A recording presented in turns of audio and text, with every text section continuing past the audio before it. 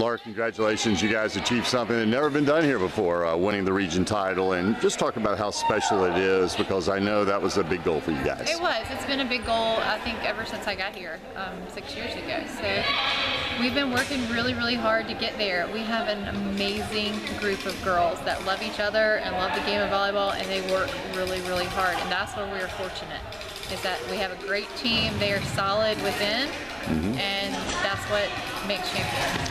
What is y'all's identity on the court? What are the things that Flora volleyball does really well? That is a great question. We have a lot of diverse hitters. We have options. We have middles that can swing. We've got right sides that can swing. We've got outsides that can swing. It's not like we have one player that we set all the time that gets every single point of our game. We've been working hard on communication and passing. Lots and lots of passing. Now you guys start the state tournament, I guess, in about a week and a half because it got pushed back. And will that break affect you one way or the other, do you think? Or not really. We've got a good practice schedule laid out. The girls are together literally all the time, so they'll stay close.